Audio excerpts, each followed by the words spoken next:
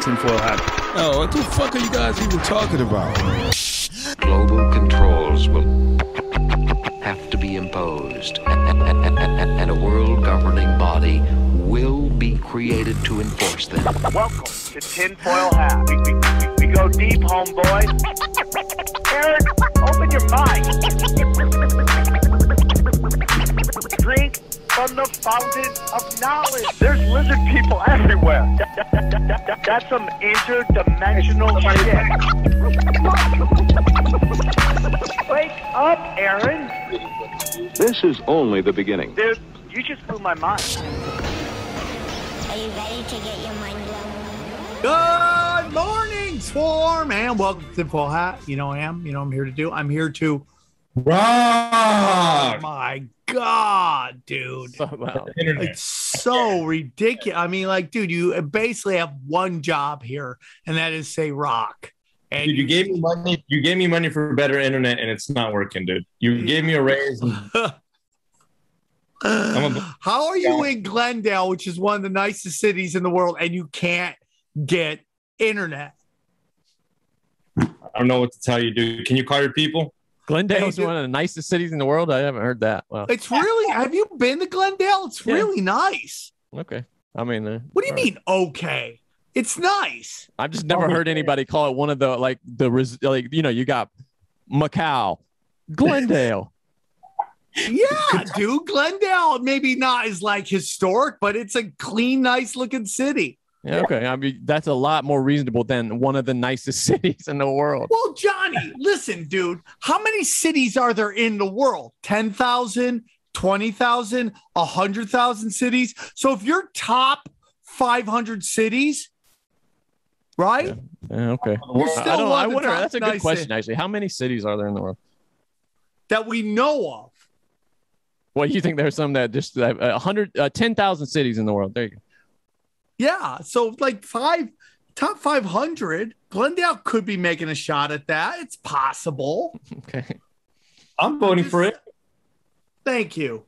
Guys, thanks for tuning in. A lot of wonderful things are going on.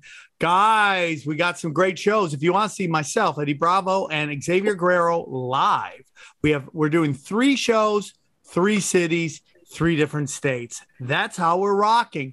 This Thursday night, we are going to be in Huntington Beach at the Rec Room. Then the next night, we're going to be at Kansas City, Missouri. And then, dude, the Savage Circus is rolling into town at Omaha, Nebraska at the waiting room. All those tickets are available at samtripoli.com, or you can Google. I would either go to my website or the venue's website. If you go to other ticket websites, they're going to give you a ticket charge there, and it's going to cost you more money. Keep it chill, bro. Keep it chill. So that's that. Guys, the big 500, guess what? We've sold enough tickets that the city of Las Vegas at this moment has added a couple new tickets. So a couple more, like 20 more tickets. So grab your tickets now. We're close to a sellout, and we're over a month away. So grab your tickets now. Come join us in a night of chaos. A lot of your favorite podcasters will be joining us there, both in the audience and on stage. You will see all the savages from the show are going to be there. Again, it's the big 500th. There's a podcast followed by stand-up comedy. Then, if you really want to support the show, we got some great stuff. Will you go to tinfoilhattshirts.com real quick? tinfoilhattshirts.com. I think we added a new t-shirt. Let's see if it is there. It's supposed to be up. It is Afghanistan skydiving team. That is available. Afghani skydiving team. Is it up yet? Well, okay. We're going to be adding that there. Just if you want to, we got some great shirts coming up. Afghanistan skydiving team. We got Jack Your Loosh. That's coming. Those are all up there. It's a great way to support the show. tinfoilhattshirts.com. Guys, even though dude, we're almost sold out of the Abraxas the Chicken Snake God. I cannot believe that. I am so excited. If you want to see me, you want to see what Johnny looks like, you want to see Xavier Guerrero's Instagram face on a snake, go check out Abrexis, the Chicken Snake God t-shirt, because when those t-shirts are sold out, they're gone. You won't ever see them sold again. I promise you on that. And then are you making that t-shirt limited edition? Which one? The new one of the Afghanistan. Is that limited edition or is that rocking forever? That's gonna rock forever until people stop buying that it. Bill Gates quote is not what he said though. They got that one wrong. It's that'd be bad thing. Don't do that. That'd be bad. That. This says don't do that. That'd be bad. That'd be bad. That's not the quote. Well, Johnny, thanks for that. You've now shit on a t-shirt. Thank you. Johnny, you get none of that t-shirt money, just so you know. I will forfeit my Bill Gates t-shirt money to point out that that's the wrong quote. Yeah, so that's great. Guys, I'm proud to announce that I am fucking all full steam ahead into Rockfin. I love being on Rockfin. Rockfin is killing it. And guess what? Guess who just got added to Rockfin today? Ryan Bledsoe. Yeah. Oh, cool. Bledsoe said so. Welcome. Bledsoe said so is going to be on Rockfin. We also have, I just got a lot of your favorite people. Brandon Thomas, the good looking farmer. He's going to be on there. The guys who are a bunch of people that have done the Tinfoil Hat Premium. The false reality check guys are on there. And then all of my premium content there. 5 different shows. 5 different shows. Okay. Tinfoil Hat Premium. 0. We Don't Smoke the Same is there. Conspiracy Social Club. Broken Sim First Look. And whenever Johnny actually sends me a link. Whenever he actually sends me a stinking link, we'll do greatest of all time sports talk. And Johnny just won't do one. I mean, it's been 3 months, Johnny. The last one we had scheduled, you canceled, sir. So Johnny, all you gotta do is send me a link and I'll do it. All of a sudden, the Raiders win and Sam wants to do a greatest of all time. Yeah, that's true, dude. That's true. How excited were all your friends with the Raiders win, Xavier? They broke out of jail. It was a great. Guys, I'm super excited for anything else, dude. Oh, yeah. If you want free shows, you want to listen to some free shows, I have a ton of them that are available. I have Union of the Unwanted, which is a really great panel show that I do on conspiracies, where all the best conspiracy. Oh, yeah. Union of the Unwanted's on there as well. So all the conspiracy theorists come to do one show. That's on there. Conspiracy Social Club. You can listen to it for free. Older episodes. Check them out. Broken Sim, which is my stand-up comedy show. My comedy show, me and Johnny.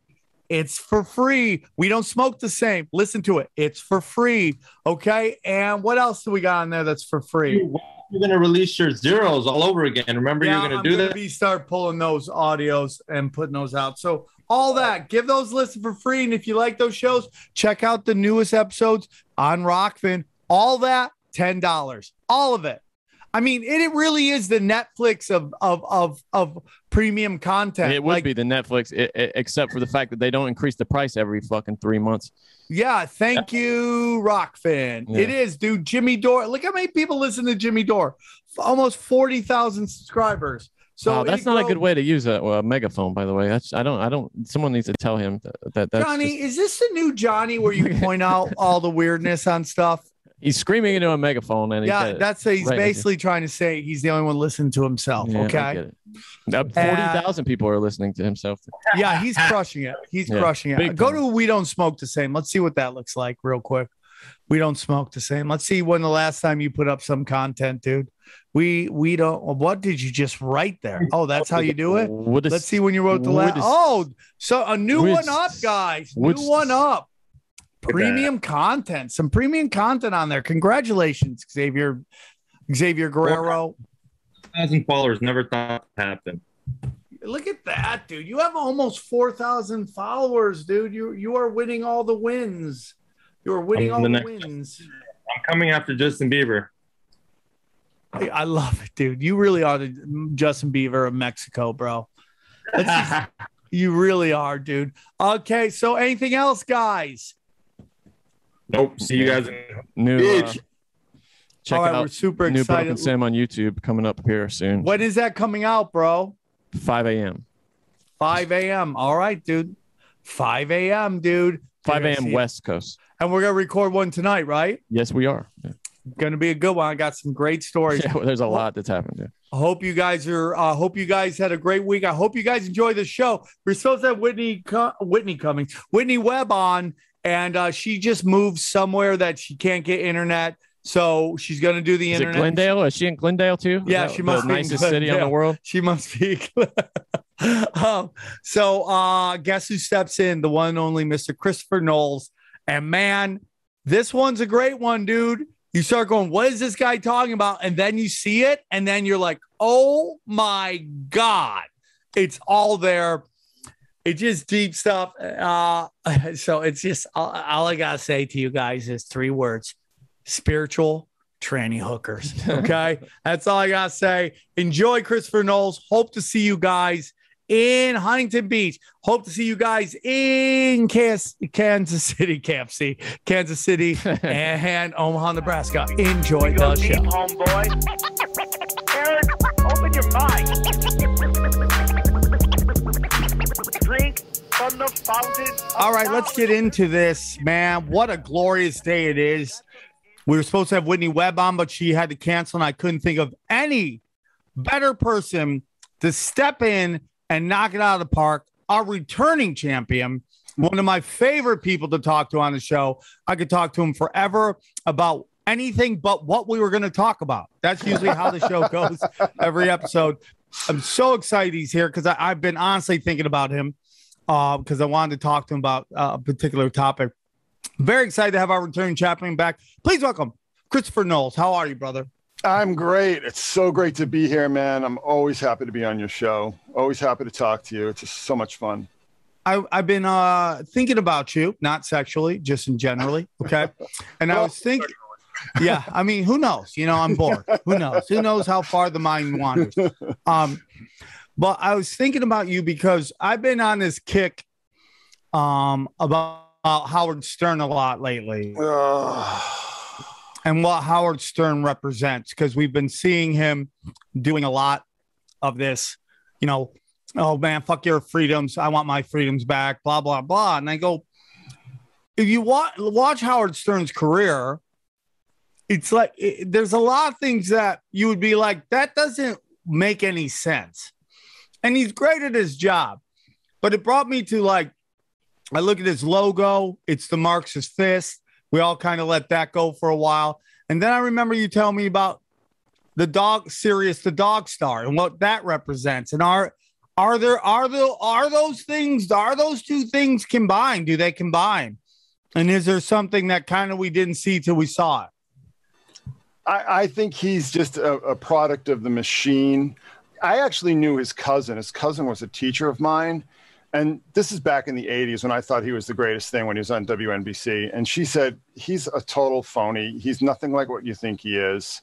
You know, she's met him on a number of occasions or seen him at family gatherings a number of occasions. He goes, he's just a doofball. He's nothing. He's not a rebel, nothing like that. It's always just been an act. And he was never funny. I mean, this is the thing. I got to really hit this home because he had great people working for him. He had Jackie the Joke Man, who could just write 1,000 punchlines an hour. You know what I'm saying? He had Artie Lang. He had Billy West. He had great talent. And what happened is that he's not willing to pay people a fair wage, so nobody wants to work for him who's got any real talent. So he goes, well, I can't find real comics to work with me, so I'm just going to be a kiss ass, and I'm going to kiss Ellen's ass and Jennifer Aniston's ass and Hillary Clinton's ass. And he's just a product of the machine. I don't believe Sirius's numbers. I think they're fake. I don't believe his salary. I think it's fake. I think the worth of that company is fake. It's just all fake, just like the entire system is. And he's a fraud. He's a total fake who built his career off the people that he's excoriating and attacking now, but he also built his career off the work of truly funny comics. There was a time that would have really triggered me, by the way, but I think you're right about the contract. He was getting $100 million a year on a 5-year deal in 2006 to go to Sirius. Does anybody really believe that? I don't. No. I think you're right about that, man. That's a great point, Johnny. But I mean, what he represents, you know, I'm really into this cultural Marxism now. Like I'm really into this kind of like destroying us from within. If you look at the things that the cultural Marxists want, we talk a lot about it on this show. Destroy the family unit, the nuclear family, demonize the ethnic majority, elevate the ethnic minorities, elevate alternative lifestyles, start wars between the genders. And you see it all happening in real time in Hollywood right now.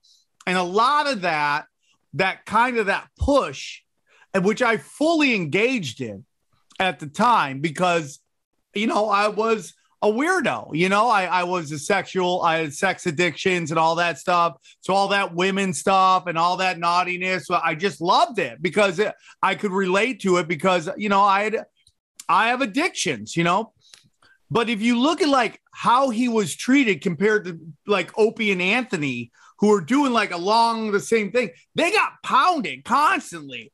And their ability to grow at the rate that Howard Stern grew was completely handicapped. And then they were kicked off when Howard Stern was allowed to keep going. And even when they both go to Sirius, they're gone. He's still there. And just what he ushered in terms of like sexuality and stuff like that, even though I'm open-minded, like everybody just being themselves, but the promotion of all this weird shit, like, hey man, I want to fuck my sister. Like they would have people come on battling for who wanted to bang their sister more, and I don't know how much of that was real and just people just wanting to get on Howard Stern, but the promotion of that stuff fits into like, what does he represent? Like he went to, I believe, an Ivy League college. We understand that has a lot of indoctrination stuff. He went to the Ivy League. I thought he went to BU. Did he go to BU? He went to Boston. Yeah, he went to Boston. Okay, my apologies on that. But my apologies on that. But still, it just like everything he adds up to like this kind of push to this cultural Marxism that I fully engaged in. I'm not going to lie to you guys. Like I enjoyed Howard Stern. I was on it twice. But it's like, does he? Being on Sirius the Dog Star and like listening to all their programming now, and you're like, who's listening to half these shows?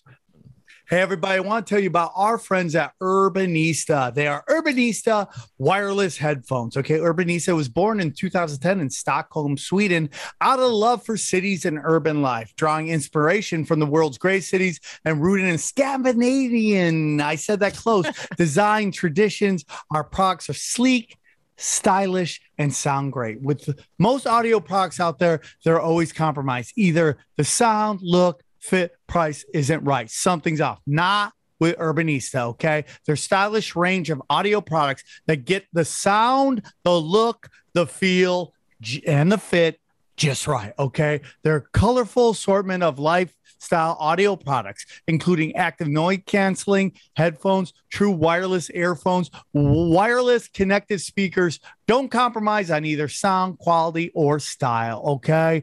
Don't compromise and get all this for around half what you'd pay for the big name headphones, okay? Designed for life in motion, 365-day warranty on all products, okay? Urbanista has a free and easy 90-day return policy. So if you're not happy, and we know you will be, you won't have to worry about, you can return and exchange. No questions asked, okay? They got the Urbanista Stockholm Plus, the London style, okay? So much amazing stuff, all right? So right now, Urbanista has a special offer for Tinfoil Hat listeners, okay? Go to urbanista.com/tinfoil to get 20% off your entire order.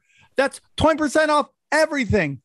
You'll even get free shipping for all orders over $60. Let's go to urbanista.com/tinfoil for 20% off. That is URBANISTA.com/TINFOIL. Enjoy Urbanista. I know you will, because we do too. I don't know who's listening to Sirius, to be honest with you. When we got a new car, and we had they give you 3 months free, and it's just awful. It's just a loop, it's just the same thing over and over again. I don't know who, like I said, I think I don't know what it is, but I think it's a scam. I really do. I don't think any of the numbers are real. I don't think the money's real. As for Howard Stern, I don't think, cultural Marxists, I mean, he was like, I don't know if I really put it in that context in the way he rose to fame and so on and so forth. But it's just, he's just going along with the program now. He's going along with what he's told to do. See, this is why I don't believe that he has all that money either, because, he's got what they used to call fuck you money, right? And if he's got that kind of money, why is he bending the knee like this? Which is, he's a fraud. He's a phony. The whole system is fake. I mean, they're going to push whatever they're told to push. I mean, they give these people, you get you have to go to these conferences and listen to them say what we're going to be doing in the coming years. And they give you these books and these PDFs. I mean, they give you all this material. And it's like, this is what you're going to say. This is how you're going to say it. It's all. Well, if you want to lose all faith in Howard Stern, if you're listening, go Google this leaked staff meeting that he ran. Howard Stern, somebody recorded, against their contract, recorded a staff meeting of him trying to get celebrity guests and just pushing everybody, email everybody, we want celebrities on the show. It's so gross, dude. He sold his, if he didn't sell it when he moved to Sirius, it's gone now. He has no soul. I can't believe there's a conference to sell out, right? They give you homework and shit. They don't call it that, but it's like it's consult. They use all this terminology, but you have to go through all these steps, or you go to these sort of TED Talk kind of conferences, but they're basically just it's brainwashing. And a guy like him who is part of the system and he's always sold himself as a rebel against the system. That's just absolute nonsense. He's always been part of the system. He's always been embedded in the system. And, he was Les Moonves' guy, and Les Moonves was, he was kicked out of CBS on a Me Too beef. So, as far as the culture of this stuff, I don't really take it seriously. And as far as the cultural Marxism, I mean, one thing that I would have to quibble with is that that's a term that's sort of come to incorporate postmodernism, but also, what's that guy's name? The Russian KGB guy who gave that talk, and he basically explained exactly what we're living through now in 1984. Right. I know who you're talking about. I forget what his name is. Yeah, but it's it was active measures or something. So, I mean, I think it's just more not so much cultural Marxism as the original Frankfurt School, but it's more destabilization from, clearly the CCP. I don't know how much, whatever is the inheritor group of the KGB is involved, but, it's just all these different groups, but also, the global groups, all the Soros people and Prince Charles's Trust and, World Economic Forum. I mean, all this stuff, all these groups, I mean, they all have the same agenda now, and they're all trying to roll it out. And, the only thing I tell people is that I mean, the clampdown is coming, but none of this stuff is going to work because it's just all pipe dreams, and they've been chasing pipe dreams their entire lives. And when the when the rubber hits the road, it's all going to collapse. I totally agree. Yeah, I mean, we are really looking at, and I keep telling people about this, is what I call cascading systemic collapse, because it's always been these people sort of on the fringes and the margins, once we get our chance, we're going to put this plan into effect and everything is going to be great. And they don't realize that these plans are all insane. And not only are they insane, and we know they're evil and we know they're insane, but, nobody ever stops to think that they're stupid, that these plans are stupid and they just don't make any sense. And we're going to see that. And I keep telling people, I realize that, it looks bad and it is bad, but don't stop looking at these people as super beings or super geniuses. They're not. They're just a bunch of evil guys with money. That's all they are. I have this theory, dude, that so much of the stories that we hear on the news, oh my God, these guys were in Cuba and they were all hit with this energy and all this stuff. And I am somebody that does believe in direct energy weapons. But I also think there's a lot of exaggerated stories to keep the herd in line. Almost like, again, shadows in the cave to get us so worried about everything that, you know, this small group of people could crush us at a millisecond. Well, if you're doing all this stuff that we know is like decaying our country and all, why wouldn't you just do it? Like, why wouldn't you just drop the hammer on us and make us all, you know, linked up to the Matrix slaves that you so obviously want to do? Like, why don't you just come out and do that? Why do you have to do this stuff slowly and sneakily, you know, sneakily? Is that even a word? But the point is, like, why? And I just don't think they have the power that they think they do. And no matter how powerful they are, like somebody like Klaus Schwab, in my heart of hearts, he's still a speck of dirt to the universe, to this giant universe that has rules, and those rules are love. And he's just he's practicing. It's not even it's not even that. It's just like, look at the world. I mean, just the world itself, you know. I mean, the systems, the natural systems that have existed. It's like they're on this hellbent quest to just like invert everything that is natural. And it's not going to work. I mean, natural law exists because it works, and that's the way everything works, and you just can't go up against it. But, you know, you said something really interesting about like what it really is that it's like we're constantly being psyched out. You know what I mean? It's just like, oh, you know, I'll tell you a great example is all that Boston Dynamics crap, all that stupid robot doing parkour and the Watusi and stuff. 100% motion capture CGI. And I'll tell you something. I'll just lay the hammer down now. I'm telling you that's what it is. And if Boston Dynamics wants to sue me for that, let's go. Come right at me. That shit is phony as hell, because if that was real, that company would not have the very modest market cap that it has right now. So, I mean, those Atlas robots. That's a great point about that. Yeah, I mean, if they were that advanced, they would be a giant corporation. And the same thing with AI, man. It's like, I don't know how many times I've had people write to me, said, listen, I'm a engineer, you know, or I write software, or I do this. It's just like, you don't understand that AI, all it is algorithms. All it is what we're seeing right now. And like the algorithms like incrementally get more intelligent because they're just processing more and more information, that there's like an accumulation of intelligence there.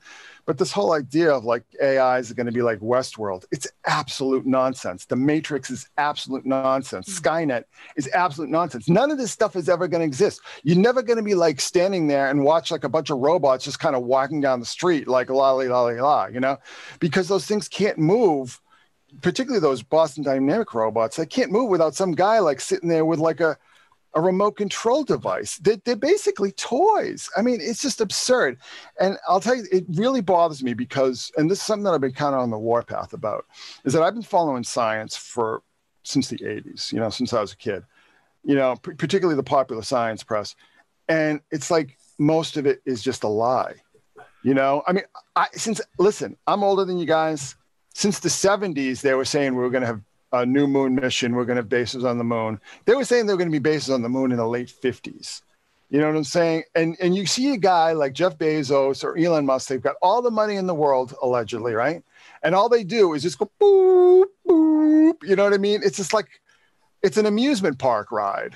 You know what I mean? It's like they're not even going close to low Earth orbit. They're just like sort of in the lower end of the upper atmosphere. It's absurd. It's, you know, I have this saying, it's like no one is going anywhere. No one is going anywhere. No one's going to the moon. No one's going to Mars. No one's going to anywhere because we're not meant to. Our bodies are not built for that. And I just, you know, it's the lie of progressivism that's been, you know, in effect for over 100 years. It's just like, well, you sacrifice this much to the state, you sacrifice this much of the system, because if we all pitch in and we all work together, we're going to have moon bases and you're going to have a robot body and you're going to live forever inside a computer and all this kind of stuff. You know, we're going to have like life extension and immortality. It's like, look at Bill Gates, look at Hillary Clinton. Look at George Soros. Look at Kissinger. They all look like a raisin. You know, like they look like a tuna sandwich that's been left out in the sun too long. You know what I'm saying? It's all lies. It's all nonsense. And I'll tell you, this is another thing that I keep saying, is that somebody who was really pushing this stuff, when this stuff really started hitting the net with like the skeptics and the new atheists back in like the late 2000s, early 2010s, that was all Jeffrey Epstein. Jeffrey Epstein, wherever his money was coming from, he was giving it to, I don't know Sam Harris, but definitely Dawkins and Pinker and all these kind of people. You know, this is the exact same thing I'm talking about, where like part of the conditioning process is going out to Little St. James. You know, it's like, oh, all the big stars are going to be there and everything like that. And, you know, it's just like they bring you into the system, and it's just like once they get their hooks into you, you march to their tune. You know, it's like one thing I say, it's like, yeah, everybody kind of like wants to sell out in principle, but the thing about selling out is that once you sell out, they hold all the cards. You know what I mean? They hold all the cards and you hold nothing. So when you ask me about Howard Stern sold out. I mean, he sold out a long time ago because he realizes that the jig was up. His act was getting stale. I thought his act was getting stale, like even like before Artie joined. You know what I'm saying? So his act was getting stale. He was running out his clock. I mean, that's just the natural flow of any celebrity or any performer's life, particularly at that level, that white hot level.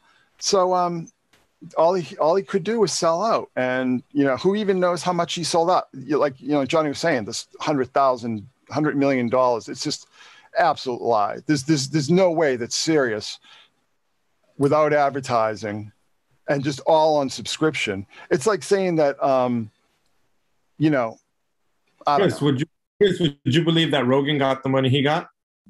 No, because I think it's stock options. I think it's all these kind of mechanisms and, you know, financial devices that sort of add up to that. But I don't think they just wrote him out a check for $100 million. I don't believe that. No.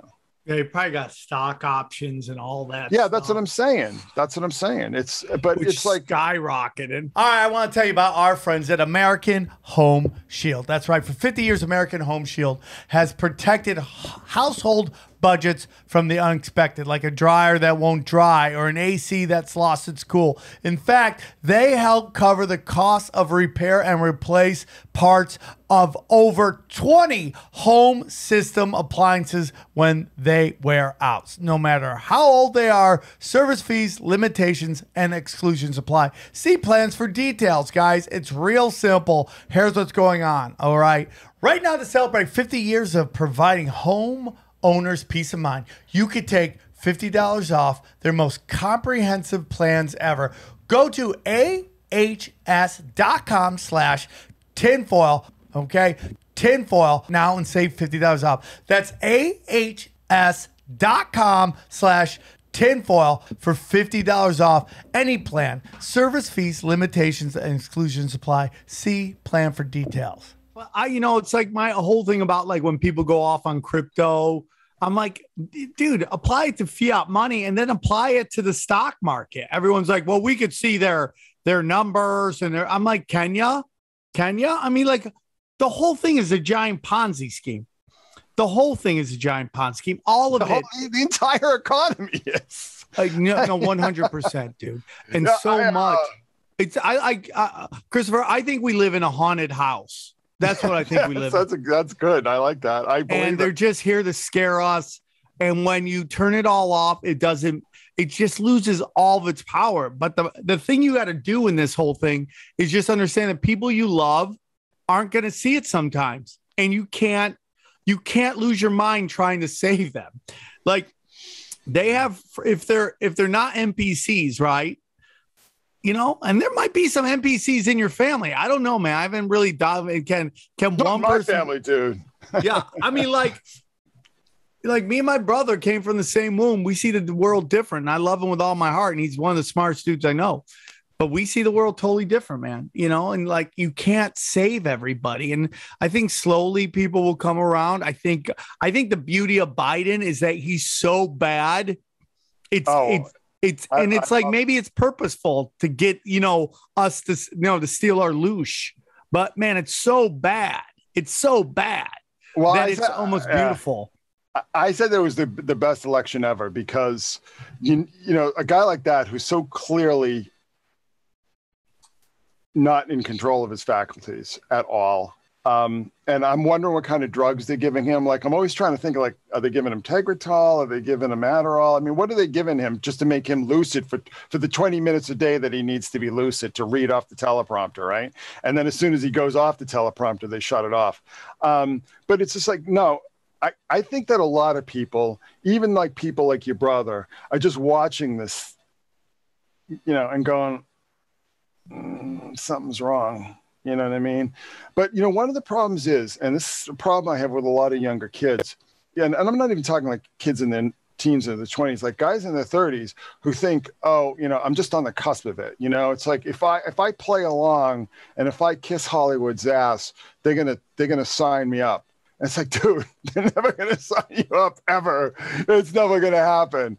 It's like they just string you along so you'll do whatever, if whatever. People really knew how much the odds are stacked against them in Hollywood, I question whether they would ever really move out here. I mean, it's just rich kid after rich kid. It's all trust fund children. And it's like, I always say this, people are like, oh, this group runs Hollywood, this group. You know what, dude? Who runs Hollywood? Fucking private school kids. Private school kids run Hollywood. That Met Gala did so much damage to Hollywood and politics after everybody saw these rich kids showing up with tax the rich, peg the patriarchy. It's just, and they're all rallying against a system that their grandfathers and their fathers created. Which, as soon as they see a little crack in their armor, they will fully participate in and raping everybody out of their cash and their loosh. And that's just what's going to happen. But I think people are waking up to it. Well, like everybody just do like a search on Twitter on Hunger Games. And it's like everybody's just like, oh, my God, this is the Hunger Games. Because it is. But I'll tell you something else. I mean, I turn a lot of people off when I start talking about this stuff. But it's just like, when I looked at those people like on the red carpet and taking all these pictures, it's just like they look demon possessed to me, like dead-eyed, soulless vessels, like no soul, just devoid of humanity and just possessed by demons. And I know, listen, when I start talking about this stuff, a lot of people just go, okay, I'm done with this guy, whatever, I'm just telling you. Show. I'm telling you the way I see it. I just looked at those people, but I did a big post. I'll send you the link. So I did a big post on when they did the one in 2018, and it was like a mocking the Catholic Church kind of deal. But the funny thing about it is that on the roof of the Met at the time is the statue that's on the Washington Mall now, and it's basically like this androgynous alien demon. And the thing, it's called the piece is called "We Come in Peace," and I forget the name. It's a Pakistani artist, but it's just like it's the ugliest, most demonic thing you've ever seen. And it's just like when I saw those people like wearing all this kind of like,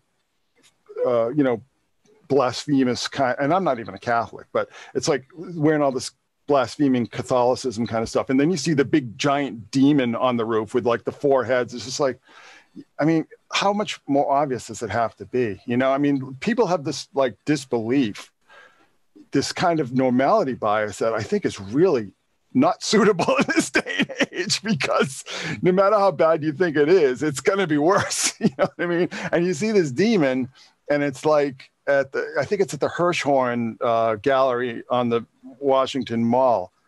And there it is. Oh my God. And that was on the roof of the and everyone's like, this is awesome.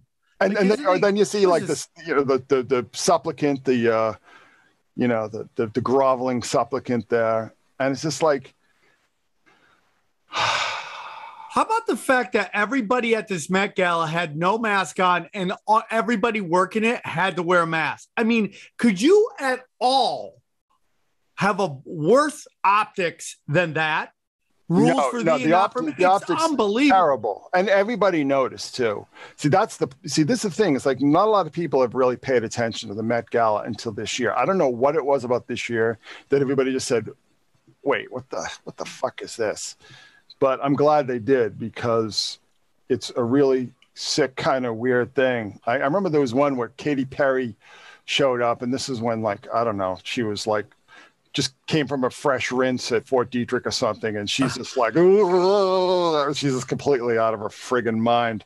And I don't know, man. Just I'll send you guys the link to the piece, because it's just, you can't even believe it. But it's just like, I'm so far past the point of like, I can't believe it, because it's like, whenever you say that, something else is going to top it. You know what I'm saying? Right.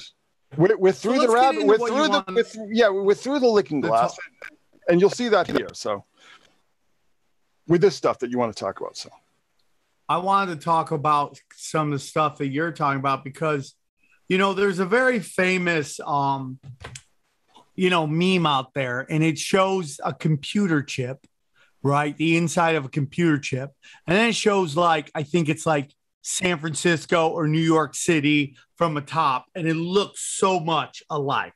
Mm-hmm. The design of the city looks so much like a computer chip, and which is saying, you know, we live in a matrix. We're just batteries. Like, there's so much implications from that, right? So one thing I know you wanted to talk about is about basically how buildings are designed, architecture, and the hidden meaning behind these architecture, and what, if you understand and know what to look for, you'll see it. Like, so where do you want to start? Well, so this is the Ground Zero star map, and this is something that ties into something that I've been doing for the past year. That I've been looking at Masonic tracing boards and Masonic iconography, and it's just suddenly real. You know, I do a lot of work with, like, studying the stars and stuff. Oh, there it is. God, jeez. Oh. But so I just realized that the Masonic tracing boards are all star worship, and it all has to do. The basic theme is like storming the gates of heaven, and it's kind of like the whole idea of like being cast out of heaven and then retaking it, if you kind of follow that line of thinking. So the Ground Zero star map was just basically looking at the fact that at the Stargate, where the zodiac meets what's called the celestial plane, which is the Milky Way, and this is on the 4th page right here. I mean, just look at what is guarding the Stargate right there. See Gemini, and then the Pentagon. Oh, snaps. You see what I'm talking about? Yeah. So you got the twins and the Pentagon, and they're guarding the, this takes you up to Cepheus, and Cepheus is the garden, which is the Garden of Eden, right? And this is something that I've also been doing a lot of work on, is looking at a lot of stellar symbolism in the Bible as well. So it's like, this is where, so Orion, right, is Hiram Abiff, okay? And the wounds of Hiram Abiff on the, the head, neck, and chest, those are the 3 stars, Betelgeuse and the other 2 there. And Orion is also the headless one, so that's the headless rite that Crowley also performed. But the belt of Orion points to Sirius, and you were asking me about Sirius, right? So Sirius is one of the brightest stars in the night sky, so it's always been venerated because it also rose with the inundation of the floods at the Nile. So the stairway to Sirius, which is the 1st degree Masonic tracing board, which is the symbolism in the 1st degree Masonic tracing board, when you become an entered apprentice, or a scentless apprentice, as I like to say, is basically symbolizes the 3 stars of Orion's belt pointing you to Sirius. And this is something that they teach kids. You know, it's like, do you want to find the star Sirius? Just look for Orion's belt and then follow it south. Southwest to Sirius. So this is the symbolism in the 1st degree tracing board, the Masonic tracing board. So I was thinking, going, all right, well, that's pretty obvious. But the thing that I started to notice, because I used to commute in and out of New York all the time, is that there's what's called the World Financial Center. And this is like, these are the buildings at Ground Zero that nobody ever talks about. But the thing that I realized is that that's also the Stairway to Sirius, because you have 4 towers, right? And one's a step pyramid, and one is a truncated pyramid, which makes it 5-sided. And then there's a dome, and then there's a regular pyramid, conventional pyramid, and that creates a pyramidion. So if you look at the glyph for Sirius, and you're asking me about Sirius again, we can also talk about the 33 encoded into Sirius XM, right? But XM is also 1013, just so we know, which is the Templars. It's like the depth of the symbolism gets to be really obsessive here. But so the World Financial Center, which nobody even really noticed until the trade towers came down, is basically this Masonic Stairway to Sirius, which is basically following the belt of Orion to Sirius. And there's a lot of lore, like in ancient Egyptian religion, but also in like occult groups like the Order of the Solar Temple, who were involved in a lot of mass suicides back in the 90s. I don't know if you've ever heard of them.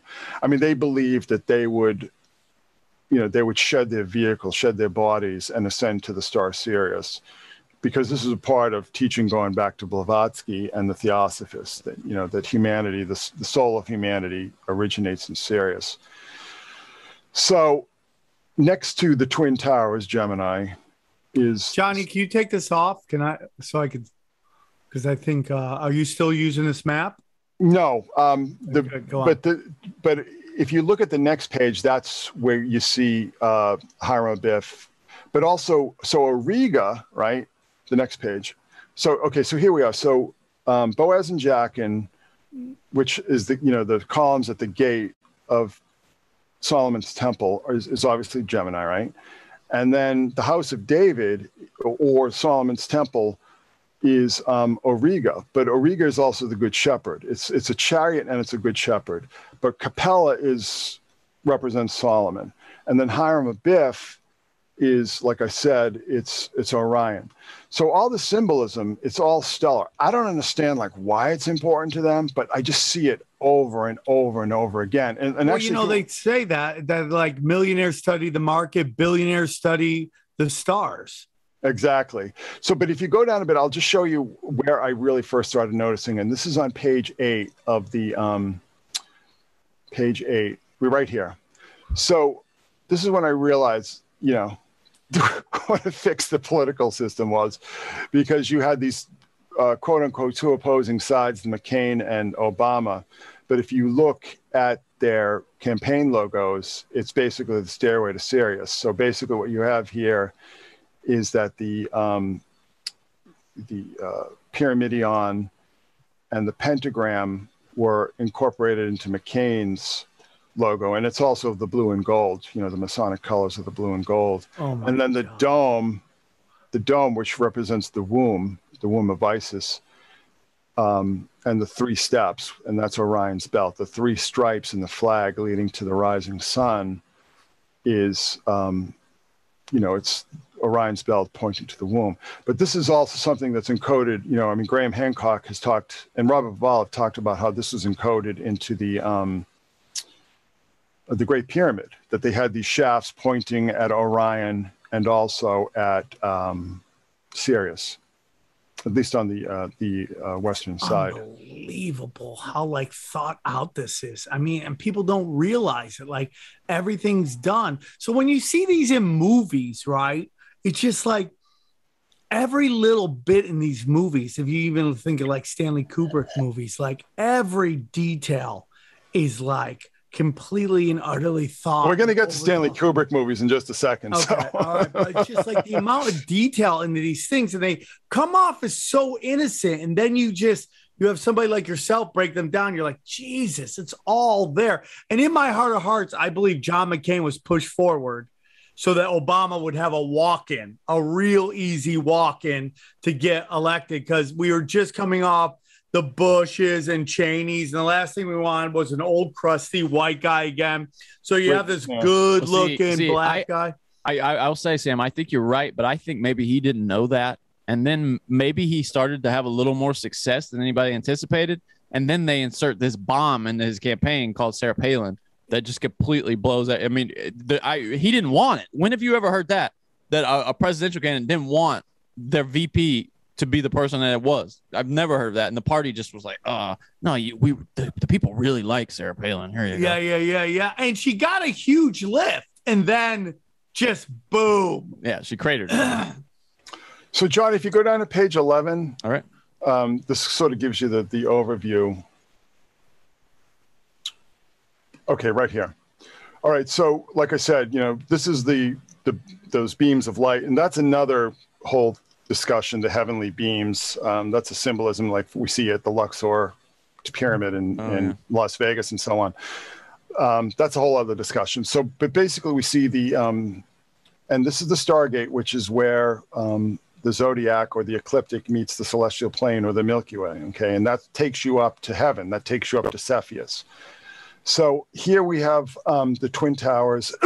We have Sirius encoded into the World Financial Center. Excuse me. We have the Belt of Orion as the forward building of the World Financial Center. But we also have the River Po or Eridanus, which is another important constellation in this, which is the Hudson. So it all aligns, and also when we get to like talking about Taurus and such. I mean, if the alignments weren't just like so one-to-one, I'd almost be tempted to think like this is almost like pareidolia or something. I'm just seeing something that isn't there. But we just see the same alignments repeat over and over again in sequence. You understand what I'm saying? So it's just like once you see the sequences and the correspondences, that kind of puts to rest any kind of like, oh, this is just like whatever, This is just random.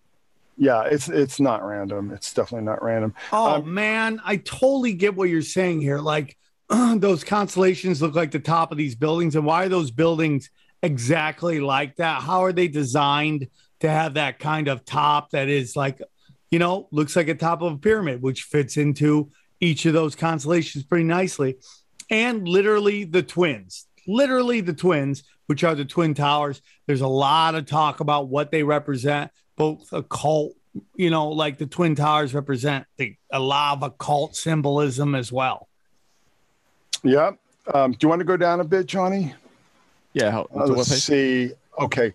Page 14. So you'd mentioned Stanley Kubrick, so I wanted to bring this up. So when the Twin Towers came down, all of a sudden we see the Winter Gardens of the World Financial Center aligned with the Millennium Hotel. And the Millennium Hotel, and you can go online and look this up. I mean, it was consciously based on the monolith from 2001. Yeah. Somebody was just talking about that 100%. That is from the movie 2001. So we see this alignment, and the Royal Arch is the Milky Way. You see this in the sky and stuff, and you see this in photographs. So the Royal Arch is the Milky Way, which takes you up to the northernmost constellation, which is Cepheus. And the interesting thing, too, is when you look at the Bible and stuff, Cepheus and Draco, which is the dragon or the serpent, are sort of like battling it out at the North Pole. I mean, the pole star is Polaris. But, when you look at the northern sky, you'll see that quite clearly. So can we go down a page here? So are you somebody who believes in that a lot of the stories, biblical stories, are based off the constellations? I kind of think it's the other way around, because like, what are the constellations? You know what I'm saying? I mean, the constellations is just dots in the sky.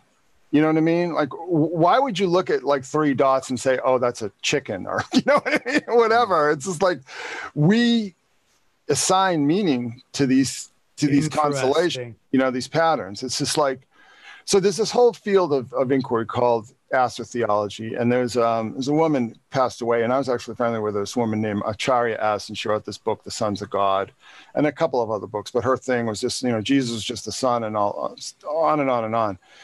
And it's just like, when I start talking about this stuff, people will just say, you're just doing astrotheology. And it's like, no, I'm really not. Because, first of all, I have a lot of issues with astrotheology. I think it's kind of lazy. But also, like I said, I mean, like we know about the sun rising and its positions in the sky and everything like that. And that's sort of like, we take that for granted because that's a fact of life.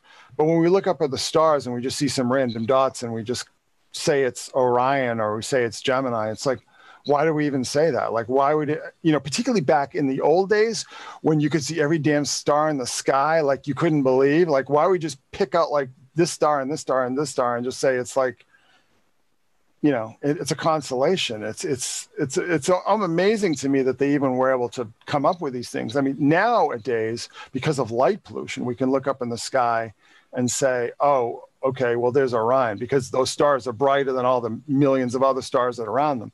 So, but I don't think that. I think it's the opposite. I think that we named these constellations, we gave these constellations these certain meanings because of our stories, you know, because whether it's because of mythology or religion. So it's your belief that the stories came first. Yeah. And then they were, you know, put into the stars, you know, it's like they were sort of placed in there, you know, for safekeeping, I guess you would say. But if we go down to, so the next page is 15. All right. So when you go inside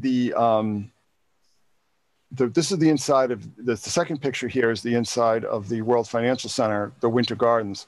And of course you see the rising sun against the Royal Arch. And then the causeway there is lined with these palm trees of the genus Phoenix. You know what I'm saying? So Phoenix is actually, you know, it's a mythical bird, but it's also a genus of palm trees. So this is all like really heavy rebirth symbolism here. Do you understand what I'm saying? So we have all this really heavy rebirth symbolism aligned with the monolith. Okay. And what I see this, and actually, if we can just go up a little bit to let me ask you something. Does the rising arch equal like the dome? Well, actually, Johnny, if we go up start up at like page 11 and start scrolling down. Okay, so all right, so page 12 here, page 12. So that's the arch. That's the Royal Arch right there, and there's the rising sun, or that might even be the setting sun. I'm not sure which direction it's at, but that's the Royal Arch there. And those are all the constellations that are really important in all these systems, you know, Freemasonry and all these other belief systems. That's the really important ones, because that goes up to Cepheus, which is, again, the gardener, the Garden of Eden. But it's also Cassiopeia, Perseus. You know, we talked about Medusa, and just this past week, a couple Medusa videos came out, you know, Algol and all that kind of stuff that we were talking about. That Chloe, or is it Chloe Berry, or one of those twins, but also Rihanna did this whole dress up as Medusa and stuff. So the Medusa symbolism is coming back in a big way. And it seems to me that there's some sort of ritual connotation there. I'm not exactly sure what it is. But so if you go down to page 13, Johnny, so here we see, this is like, what I interpret as that same symbolism that we see with the alignment of the Winter Gardens at the World Financial Center and the monolith. So the altar in the book, and that's the Book of Life, that's the same thing. You know, that represents celestial wisdom, heavenly knowledge, and all this kind of thing, which is the same thing that we see with the monolith, right? But there's Boaz and Jachin, which is Gemini guarding the arch, you know, the arch where you go up to the garden, and the garden is the G. I really believe that the garden is the G. Everybody goes, does it mean God? Does it mean geometry? I think it means the garden, because I see the square and compasses as Cassiopeia. And if you look at Cassiopeia, it's kind of a W-shaped constellation, but you can superimpose the square and compass of Masonic iconography on that. And the G is like, that's how you can see the garden. You can see Cepheus from Cassiopeia. And G is also Freemason, right? Well, that's what I'm saying. I believe that the Masons, I mean, I think a lot of Masons don't even understand their own symbolism, but I think that the G is the gardener. Cepheus. Chris, do any of these arcs have to do with the firmament? Well, I think that's kind of what it is. You know, that's how it's seen as. It's seen as the firmament, right? You know, and the dome, right? Right. This is how it was all seen. So I think that the fact that you can see this, you see the Milky Way form an arch, is where the belief in the celestial dome comes from. But I mean, the celestial dome is also in science because the Van Allen belt. Well, no, but the constellations themselves are kind of seen as a globe around, you know, the firmament. But if we just go down to page 16, now this is real interesting. This is, I can never get over this, but the top is, this is like ground zero circa, like maybe 2005 or so, maybe before ground was broken on the Trade Center. But at the left-hand corner of that upper picture, that's the monolith, that's the Millennium. And then, you know, right across this pit is where you see Sirius. And if you look at the, it's almost like reversed in the still from 2001, where, you know, we see the pit and the monolith.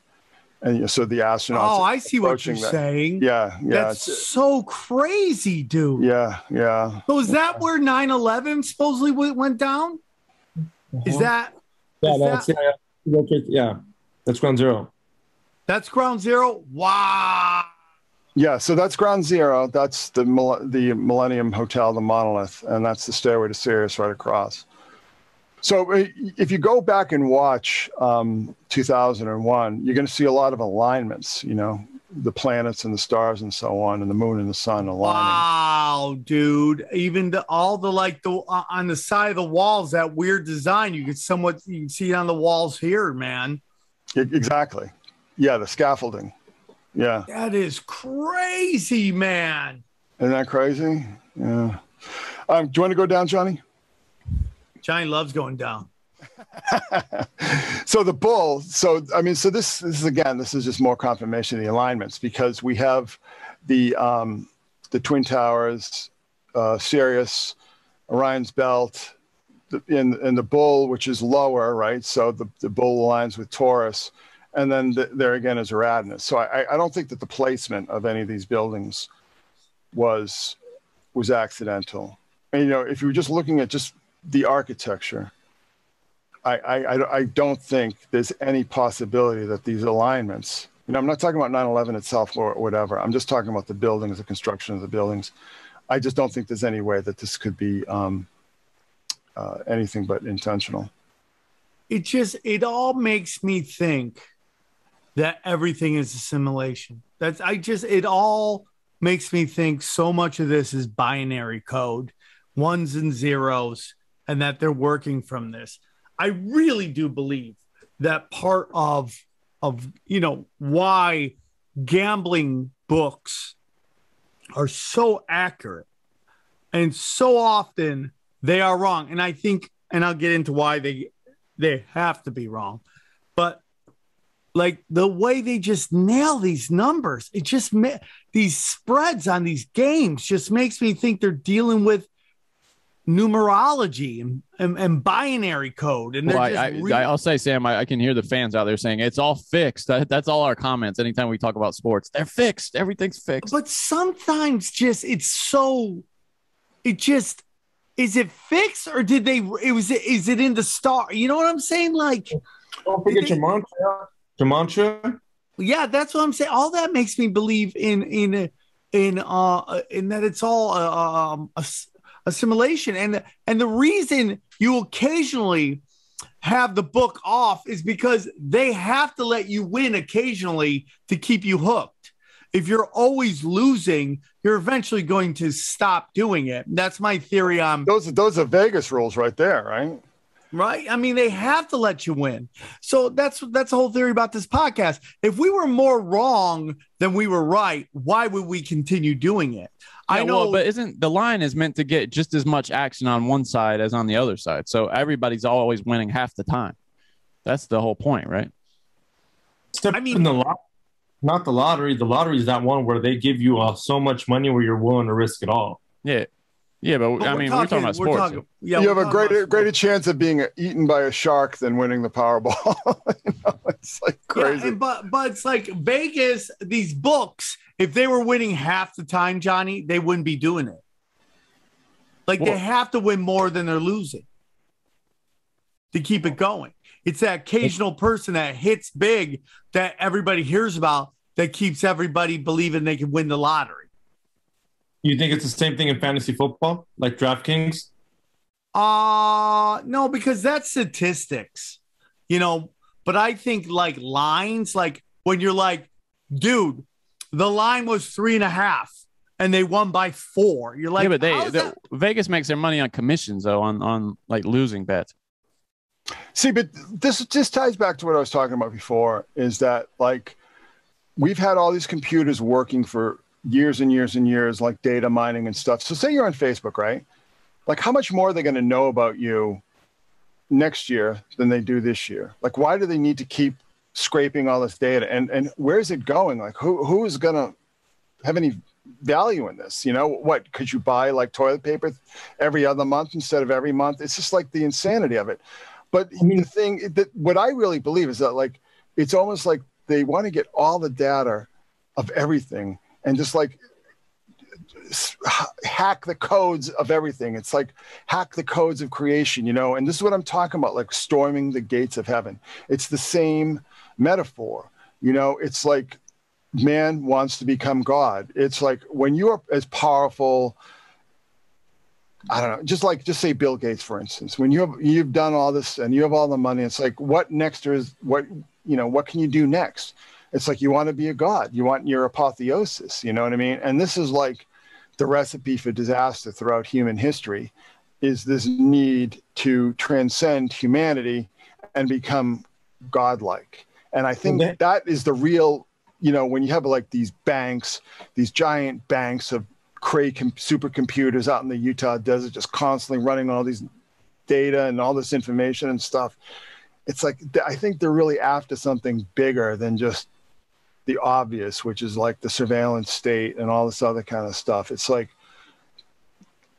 these people are insane, you know what I mean? But just look at somebody like an Elon Musk, right? It's like he's so full of bullshit, right? But I think he doesn't know anymore what's the bullshit and what's reality, because it's like you get high in your own supply. You know what I mean? Yeah. So like he might really believe that he's going to be sending rockets to the moon or to Mars, right? Hey, but Chris, it's never going to happen. They mine so much data that they can predict if you're going to be a serial killer or you're going to be a criminal. That's where they're at.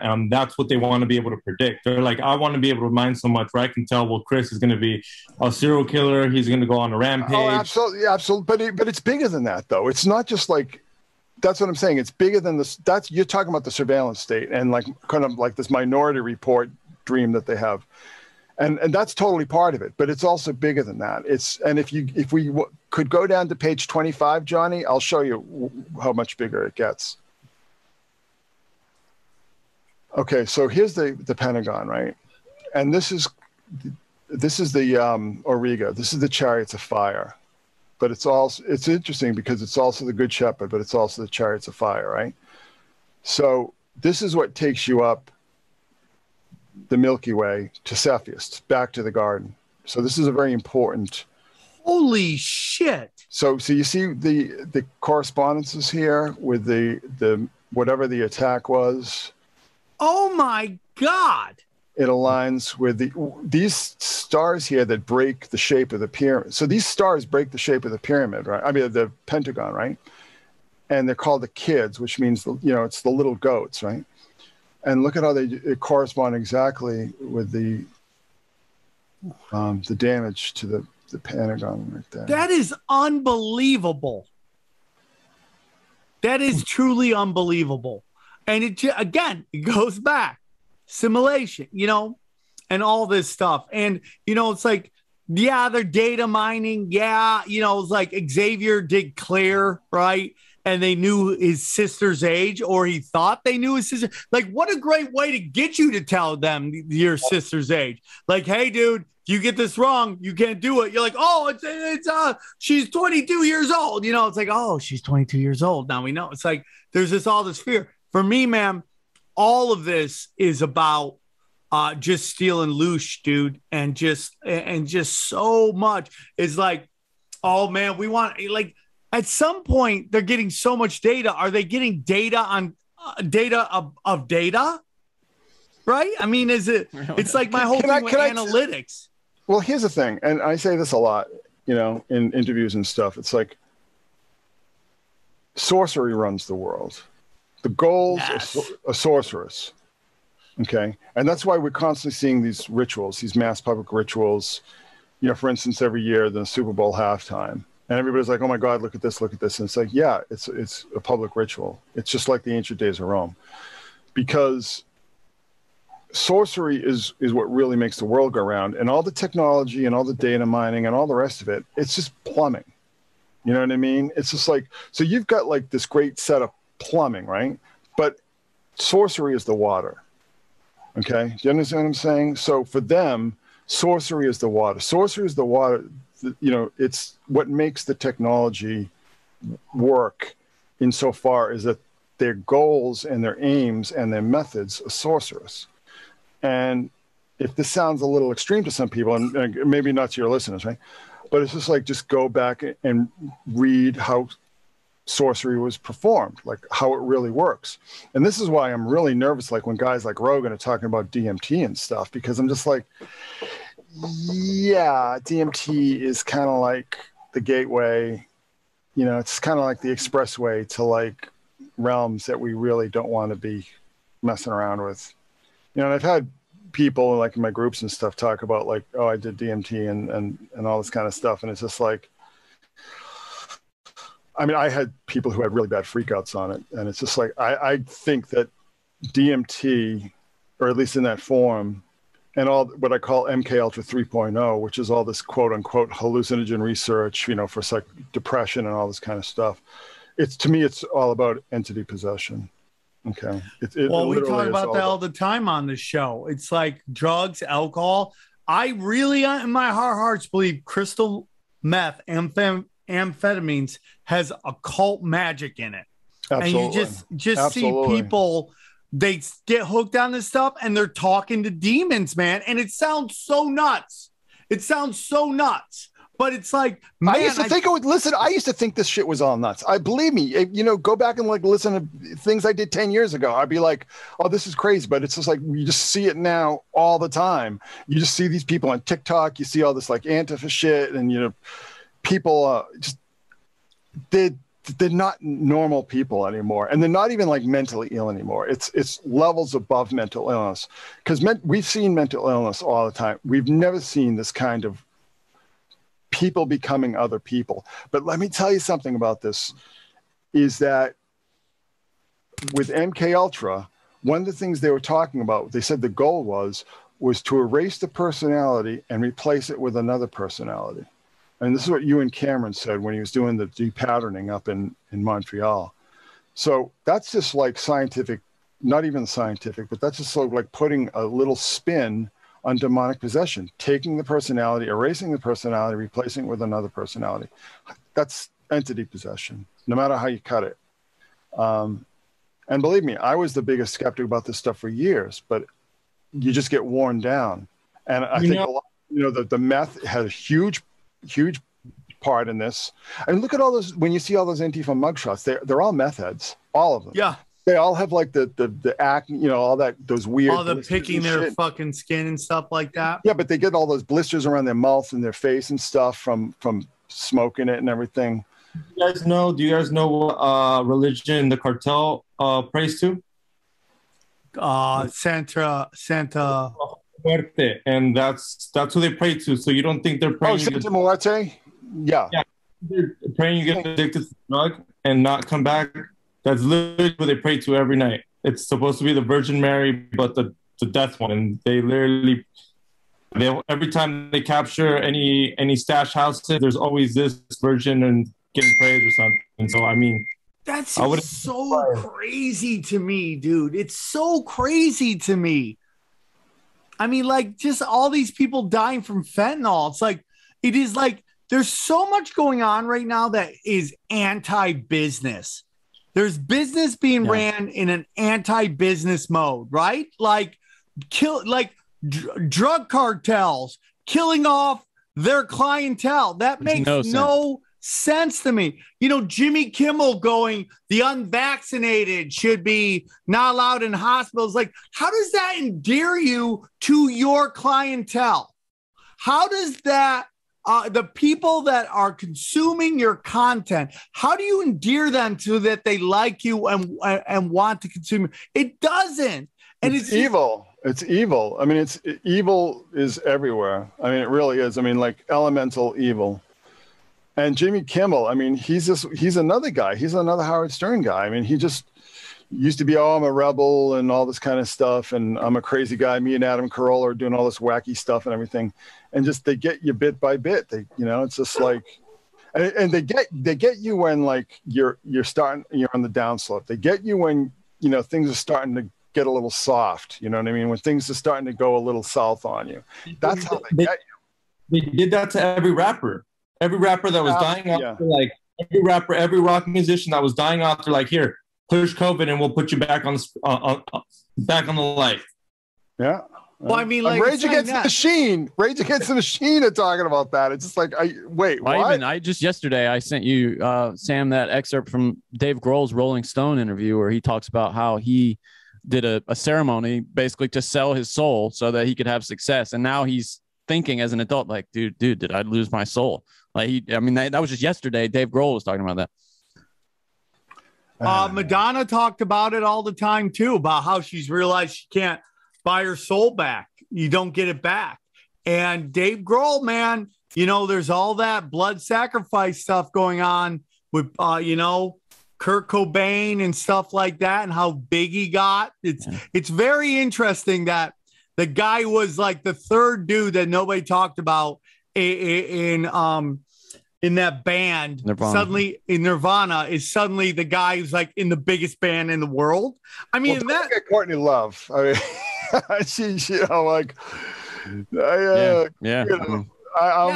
don't get me started on that. I mean, she milked him dry. Let's take a look at sports, right? Exactly what you were talking about on the downslope. We have what's his name? The quarterback, Kaepernick. Yep. We have Bubba Wallace or Watson, whatever his name is, and then Jeremy Lin. All of them started like civil rights movements for their group.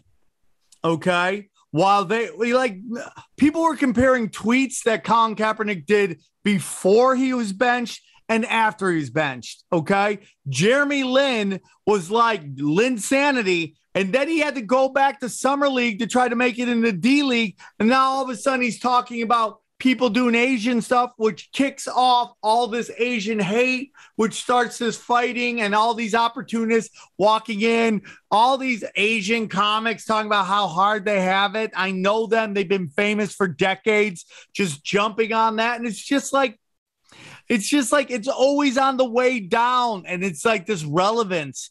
And then they slowly fade away again because it just doesn't. That's what happens when you sell your soul, man. Yeah, they hold all the cards. Johnny, could you go down to 26? Because I want to sort of show like. So, okay. So this is what replaced the Twin Towers at Ground Zero, right? So we have the Oculus, which is this flying bird, which is the entrance to the PATH station, which is next to One World Tower. One World Trade disturbing to you guys that's a disturbing build. That the image of that is what? Which one? The Oculus. That is not pleasant for me to look at. I don't know. Well, if you go down, let's just establish, and there we see the Stairway to Sirius right next to that. If we go down one page.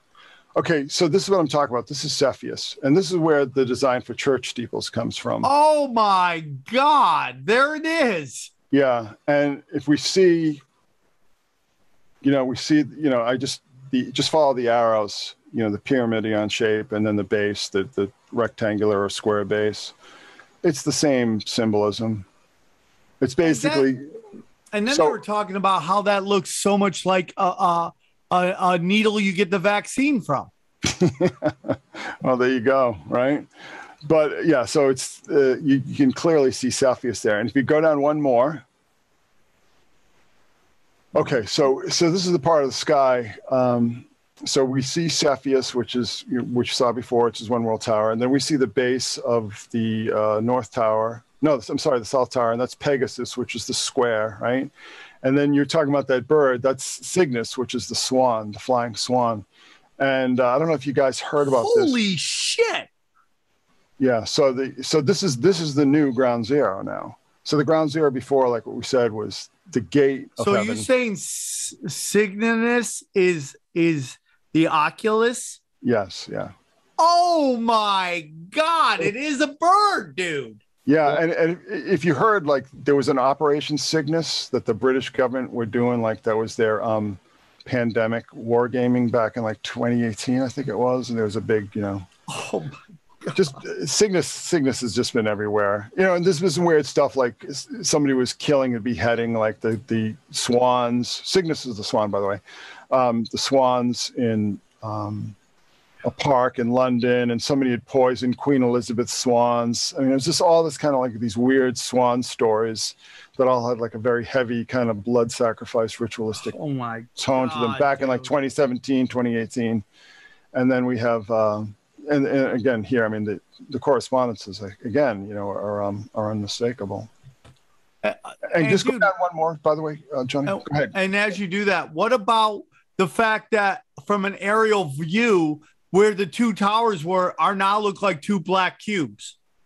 Well, exactly. And one of those is Pegasus, because look here, this is the National September 11th Museum, and the alignment is a bit off because you couldn't really align that closely, but you clearly see that there's the square of Pegasus, which is the base, that basin, which is, I guess, is like a reflecting pool or something, and then the Memorial Museum is the exact shape of Pegasus' legs.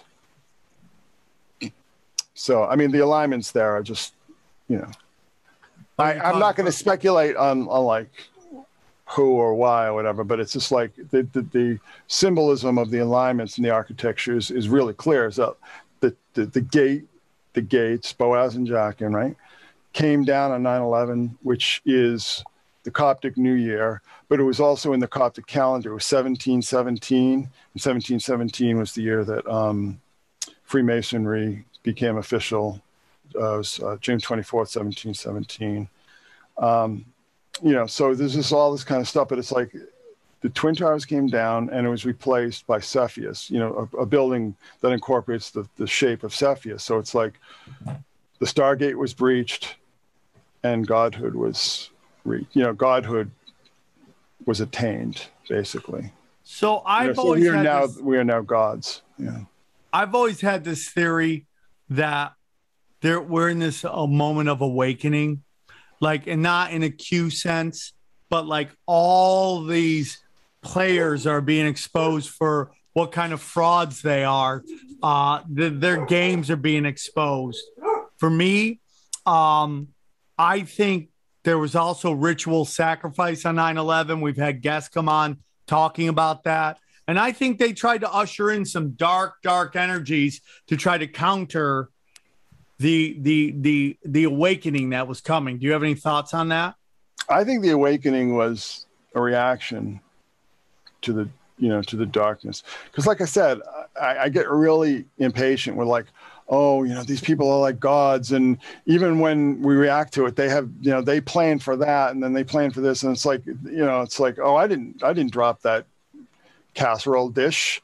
You know, I meant to do that, you know, for whatever bizarre reason. It's just like, I don't think they can anticipate this. I do think that there's like almost like an Hegelian dialectic that's constantly going on where, you know, thesis, antithesis, synthesis, you know, it's just this constant Hegelian dialectic.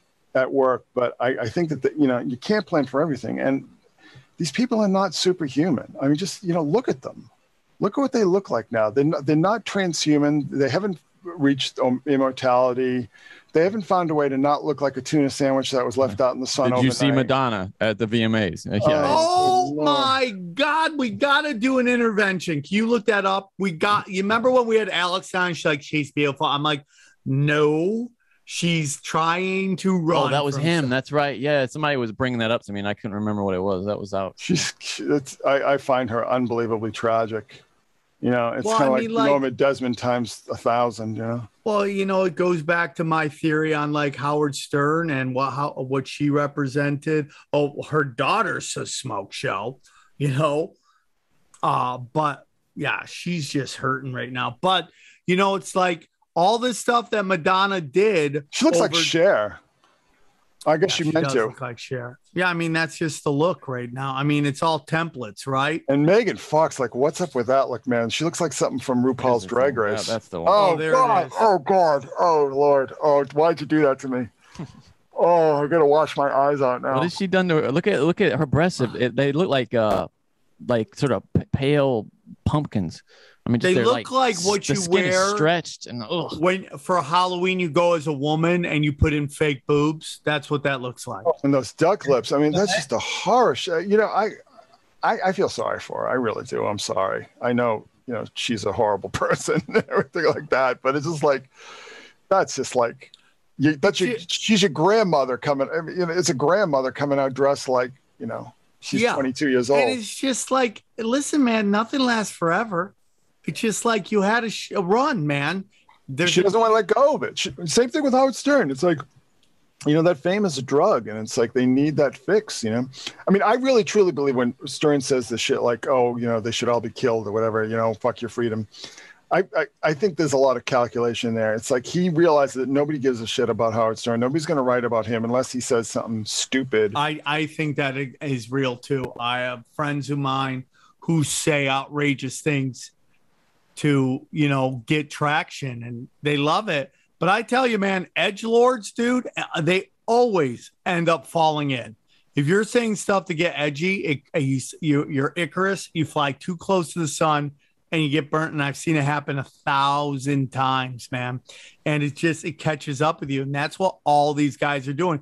But, you know, these star maps and everything you're doing, I 100% believe it, man. All this stuff is calculated. All this stuff is Freemasonry. I mean, you look at like Washington, D.C., it looks like an owl. I mean, it's all there, dude. It's all there. It is like a haunted house. And these actors create this theater that plays around us. And we are the exhibits. And they're eliciting a response from us, which is sorcery. You know, sorcery, dude. I'll tell you, you know, so back in the 90s, Richard Hoagland had the Enterprise mission, and he did, I don't know if it was him or somebody who was working for him, but, you know, they would look at every, like, NASA launch, right? And they're always sort of timed to, like, certain points when Sirius would be, like, 33 degrees against the horizon or, you know, above it or below it, right? So it was always timed to, you know, these very specific, you know, alignments with Sirius that all had to do with Masonic numerology and stuff. And that's, you know, that was sort of like, because I used to believe in the space program and everything. I used to think the space program was real. You know what I mean? But then, like, I worked for like 15 years, like doing all this work for Marvel and stuff, and like for all the stuff for the movies and everything. And it really trained my eye. Like, I had to look at images like for 4 days in a row, just like, and I really got to like the point where I could tell like what is a fake, what's Photoshop and what isn't, right? You know, what's stage. And I could tell like distance. I mean, I really trained my eye to just look at things in a way that I had never done so before. And now when I look at that NASA stuff, I'm just like, it's a sound stage. Why do you never see further than 1,000 feet in any direction? You know what I mean? It's just like, why don't you see like hills and valleys? You know, why didn't the astronauts go up on like some cliff and like, oh my God, look at the beautiful vista. Look at the sun rising over the horizon of the moon. You know, look at all these, you know, valleys and all this kind of stuff. Look at that crater. You never see a crater. You never see any of that stuff. And it's just like, it's so claustrophobic to look at that stuff for me now. And then you look at the LEM, quote unquote, and it's got like duct tape and cardboard. It's just like, oh my God. Oh, it's so funny. But I used to believe that stuff too. I believe that was all totally real. And it's just like, now you just realize, Jeff Bezos had 20 years and all the money in the world, and he basically went up 40 miles in the air and came down. It was just like an amusement park ride. Well, what's so interesting is like, you talk about, these billionaires, this race to space. You're like, why are we racing to space if we supposedly already been there? Oh, we're going to do it with, like civilians. Doesn't matter if they're trained or not, if they're going into space. Why wouldn't you use the exact same technology? What other technology do you know that has regressed like that, where we were at the moon and now we're struggling just to get 40 miles up in the air, just to touch it? Yeah, come on. But see, the giveaways when you look at the dates and you look at like that Blue Origin rocket, everybody goes, that looks like a giant dick or a giant vibrator. It's like a giant sex toy. And it's like, yeah, well, the reason is that all these rocket launches are really just ritual ejaculations. It's all, seriously, it is. It's, just Blue Chew experiments. It's all, well, you know what so here's the funny thing. And this is another thing I pointed out with the stars. So you had Richard Branson, who's a whole other story, Branson and Nexium. He was involved in that whole story. I mean, he's a, forget that guy. But he had his little space plane, quote unquote. But if you look at it, it looks like a diagram, very stylized diagram of like the uterus and the fallopian tubes and then the vaginal opening, right? And then 2 weeks after he launches that, Bezos launches his giant dick, right? And that's New Shepard and Virgin.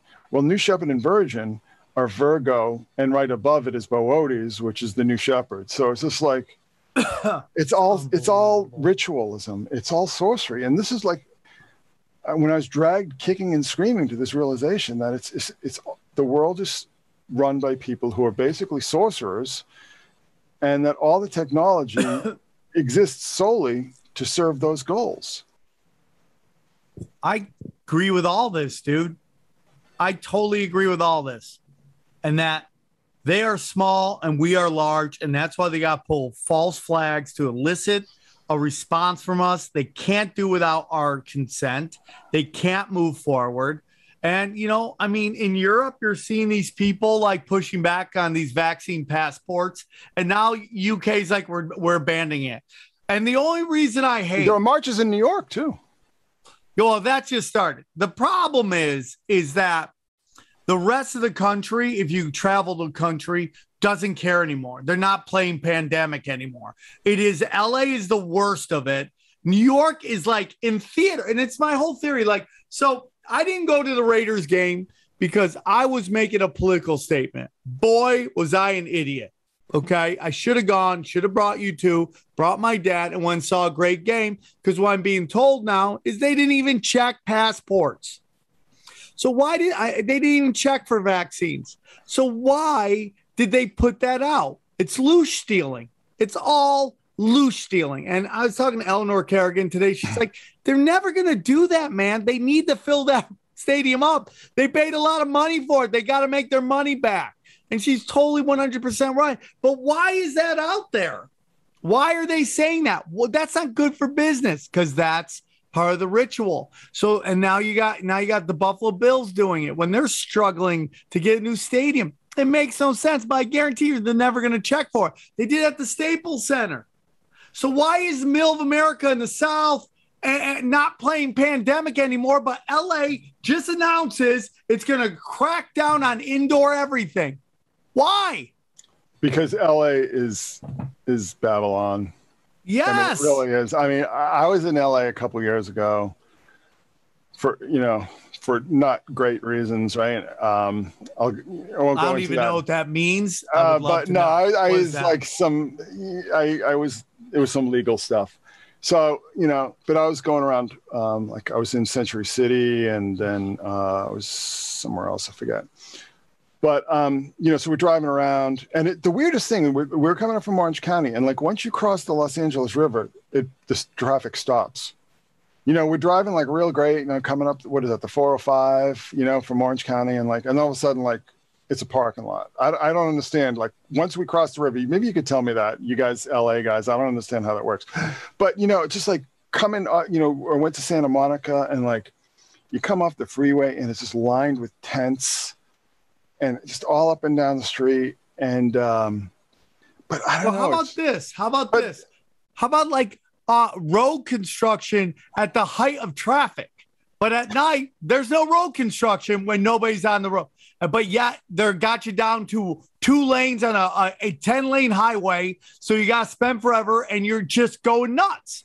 Well, you know, it's funny you should mention that because you asked about Howard Stern. And one of the things that Howard Stern did is he was going to run for governor. And then he got this guy, George Pataki, and he, you know, this Republican guy, and had him on a show and everything. And his one plank in his platform was do the construction at night. So in New Jersey and New York, they do all that kind of construction at night. I don't know why they don't do it in Los Angeles. You want to piss off Sam? The fucking airport. It's like they do it on purpose. That place is always fucking packed. And it's like right before, it's like they don't want you to fly. It's like they don't want you to fly. Get the fuck out of here. You're not going to. 100%. I don't know. See, Los Angeles is like, you know, it reminds me of like cancer. You know what I mean? So it's like cancer is like it consumes the cells and it grows like bad cells. And it's just like it's happening all over the place. And I just really feel like when I mean, and I was in, like I said, I was in Santa Monica and I'm in Century City. So like I'm in like the creme de la creme. And I just felt like this overwhelming sense of evil everywhere. And just like even just the attitudes of people, you can just kind of feel it like, Well, there's like a nastiness, but then you realize that like, oh shit, oh, that's right, because there's all this underground Satanism that's really big out here, particularly with all these people trying to get into the movie business. It's like Satanism is the new Scientology almost, you know? Well, so, I have a feeling that Texas is actually passing all those laws to get everybody who thinks like people from California get the fuck out of there or don't want to go. Probably. I wouldn't be surprised. But I mean, I really feel like, so I was talking, I don't know if you've had Gordon White on your show. I was talking to Gordon last night. We were talking about the Met Gala. And I said, you know, I was saying like, I just felt like this, like these are just soulless vessel demons just walking around with these dead eyes. You know, go look at some of those photographs and like, nobody is smiling. Nobody's happy. You know, these are people like paying $50,000 a ticket or whatever to go into this stupid thing. Nobody's happy. Nobody's smiling. Nobody looks like they're having a good time. And everybody has these like dark, dead eyes. And I said, you know what this is the end result of? This is the end result of like the fashion industry incorporating all this occult and satanic symbolism for the past at least 15 years, you know, because like Vigilant Citizen, you guys know Vigilant Citizen, right? I mean, those guys got rich doing that, but it all came from this guy in London who I knew, this guy named Benjamin Singleton. He had a blog called Pseudo Occult Media, and he started tracking all this stuff with the fashion back in like, you know, late 2000s. And it's like what we see now with all these dead-eyed, soulless looking people and all this like very, it's almost like a feeling of confrontation, you know, that you see with, and just all these weird, I mean, like all this shit. It's just like, I mean, it's like you're trying too hard. I mean, like the girl at the MTV Video Awards with a chair on. Wait, is that Rihanna? Is that Rihanna? Yeah, it is. Yeah. I mean, Rihanna's like, she's so beautiful. I mean, I really think she's like one of the most beautiful women in pop. Kim Kardashian, black. What's that? Kim Kardashian, all dressed in black. Oh, was that the one who was wearing like the black hood and everything like that? Yeah. Like, but I mean, look at all these people. Like, look at their faces. That they almost seem like. Have you ever seen one that looks happy? That's what I never. Though that's what I'm saying. Happy. It's like nobody's smiling, nobody's happy. And they're all wearing all this like weird kind of occultically tinged stuff. But it's like even so. Let's just say. Go over, dude. Go Right over or a little left? more. No, go to the left. The left. The other way. Whatever the other way is. Down. Go down. Go down. Keep going down. Keep going. What is that? That looks This like one right here? pancakes. No, the other one right there. Like Oh, sorry. next It's a to it. dress train, yeah. It looks like a fucking like you went out as a pancake. What the fuck is that? So much space. What are you doing? Like you almost forgot to like Rihanna. make the pizza. It's so awful. Yeah. And it's just like It looks like dough that's been left out for a while, and it starts to get like a little crusty. You know what I mean? It's just like, I don't know, man. I don't understand. Hold on. This stuff. Is this guy? Go down where it says fake Meta Gala seating. Right, that gay dude. That gay dude got busted for pedophilia on YouTube, and here he is at this thing. It's like, and YouTube, That's probably why you got invited. YouTube has a pedophile problem. Obviously, I mean, and we've had Jeffree Star on my naughty show before. I met him. He was a nice guy. Wait, is that guy James St. James? That when you were talking about the one who was that him? Like it's him, and then this was that James. Look up James St. James. And nope, that's not him. No. Oh, that guy definitely diddles kids. There's no way he does it. There's no, dude, feel that vibe. There's no way that guy. There's no way that dude has sex with people his own age. Look at this kind of stuff too. It's just like, Look at the picture. it's like this. It's an anti-human. You know, that's the thing that like really bothers me about this stuff is that it's such an atmosphere of like anti-humanity. Yeah. Well, here's like my biggest problem with like we live in this society, in entertainment where they're like punch up, punch down, right? Punch up, punch down. And yet all these guys have the vibe of dudes who are into kids. And particularly these comedians who do a lot of pedophile jokes. And it's just like, I don't know anything that is more punching down than kiddie porn, right? It's like those kids have no say in what's going on in their life. They have been abused by adults. And these guys do all these jokes about it. Like they're all funny people. Oh, wait, go back to that. Look at this girl right here. I mean, she looks miserable. The other girl's a great actress. Look at her eyes. Look at her eye. Oh, I love her. But look at her eyes. Like zoom in on those eyes. It's like, they just like, they're dead. She looks like a corpse almost. What is so sad is like you just watch these people. To be a main character in Hollywood, you have to play the game. Of course, because there's so many green lights you have to get anything. And all it takes is one person up the chain to be like, fuck this noise, and you don't get it. Now, on the fringe players, you could probably do it, but in the main characters where you make all the real money, you get all the real fame, I do like how she's slightly cross-eyed. I have to be honest with you. That is kind of a look for me. Look at that, but look at her expression. Yeah, what is that, man? It's just like, it's just blank. You know, it's like nothing there. Soulless vessel. The lights aren't on, man. You know, nobody's home. It's really I find it really disturbing. I really do, because being aware, like I said, of how the fashion industry has been seeding all this occultic and satanic and just like anti-human, anti-life, anti-nature kind of symbolism for so long now. I mean, this is the end result. You know, these people, these pretty young things who should be on top of the world, and they all look like zombies. Well, look at the product of Britney Spears. She went crazy. That one, I think they went too crazy on her. They gave her too much MK Ultra, and she just blew a fuse, shaved her head. Like, what is this? Could you ever imagine dressing in anything like that to go anywhere? You mean your prom day didn't dress like this? I mean, like, what is that? Like, look at her face. Look at her face. Like, that looks like a mannequin? Is that a recognizably human expression in any way, shape, or form? That looks like a mannequin to me. It really does. And it's like half these people do. It's like, what is going on? Why are they also just, there's no affect there. There's no soul. And don't even get me started on this guy. Harry Styles. This guy. It's just like so ridiculous. And, you know, I love David Bowie, but damn if he's not at least one of the seminal figures in this whole movement of, you know, well, dressing. David Bowie was so into the occult. Yeah, but then again, David Bowie stopped doing that. I mean, David Bowie did that stuff for a few years, and then like in 1975, he was wearing like 3-piece suits on stage. Yeah, so, totally. Yeah, you know, what I mean? He just did that stuff because It was provocative. I know my, well, time. it isn't even that. I know my Bowie. There are two things. Like, he got married to Angie Bowie, who was, you know, she was really into that stuff. But it was also, he couldn't get any attention any other way. I mean, he had no career until he started. What is that with her head on her, those 5 eyes things? What is that? Jared Leto carrying around his own head. Oh my God. He loves himself that much. What a weirdo. There's something weird about that guy. I don't know. Which way? It's funny because the head actually has more expression than the actual Jared Leto. That's so, I don't get it. And he's got that cult now in an island. And oh, dude, yeah, that he's got a real cult, man. I know somebody who used to work for him. 6s, right? I know somebody who used to work for him, dude, and he owns that big, you know, that big ass military looking complex in the hills. Sam, yeah. You know that kind of, that's Jared Leto's compound. Yeah. And he runs now it he's like Osho. a military installation.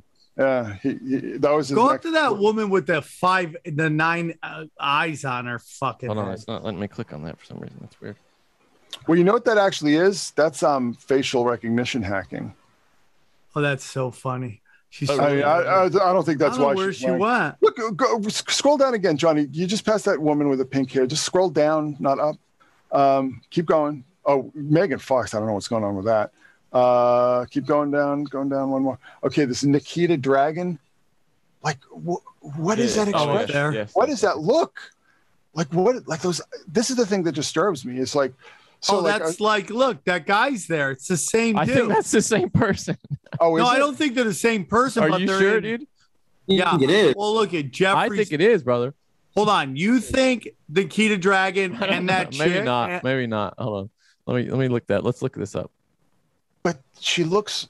I just found out about Nikita Dragon too. What the fuck? I mean, oh no, this friends. must be her like buddy or something here. Okay. Yeah, they do all this stupid ass makeup shit, and that guy was cruising for fucking James Charles. That must have been who you were talking about. Oh no! It like says Nikita Dragon used to be a guy too. Yeah. Nikita Dragon tried to clear James Charles' name with screenshots. But Nikita Dragon was a dude. It's that Asian boy on the little left, the little Asian dude. Okay, guys. So I'm going to let you in on a little secret. You like trans? No. Well, besides that, look at the photos that work here. The word. So there's an interesting thing where in the Bible, when you see the word sodomite, it really means Kadesh. And Kadesh were actually Kadesh means holy. So Kadesh were actually temple prostitutes. They were transgender temple prostitutes. But in the New Testament, when St. Paul uses the term malakoi, it's a Greek term that's the equivalent of Kadesh, but it's also very similar to Malachi, which is the Hebrew term for angel. So the Hebrew term for angel and the Greek word for transgender temple prostitute are almost identical. Interesting. So are you saying that they're angels? Well, let me just tell you something else. They're doing the Lord's work. One thing that I've done for a number of years now on the blog is that I go back and I look at all the ancient art, like medieval and Byzantine and all this kind of art. The angels always look like women. And as a matter of fact, the Byzantines, when they depict angels, the Eastern Orthodox Church, they would be wearing like the very specific hairstyles and clothes of here it is. That's a woman's hairstyle from Byzantium. And they're all like depicted as very, very feminine. So you're saying back in the day, churches had trans hookers? Listen, but look at that. I mean, look at that. The angels are all male, right? Particularly the archangels, right? They look tall.